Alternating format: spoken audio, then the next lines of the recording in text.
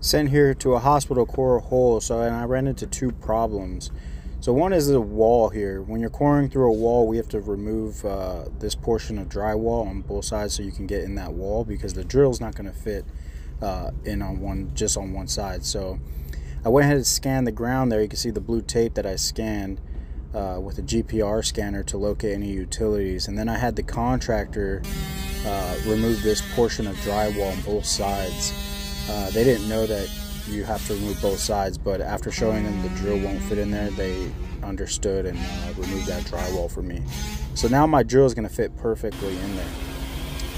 So that was my first issue going in there. Another one is the base was not sticking to the ground. Sometimes you have cracks in the ground or whatnot. You can use duct tape on some situations, you can, but this situation I wasn't able to plug up the crack in the ground here.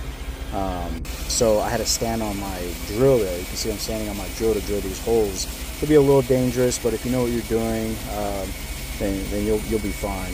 So I'm standing on my base, putting pressure down, and I keep a consistent speed just drilling through. I'm going through Robinson decking, so there's that first hole complete. I did 3 holes. You can see that little one and the one that's plugged there, and I got it all done. So after all, it wasn't a fail, but it was a success.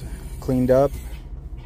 In a hospital, you want to keep things as clean as possible, obviously, so always carry rags. But there you guys go. You know, standing on the base helps when in those situations, if you can do that. Most times you want to make sure that base can suck to the ground and keep you from hurting yourself.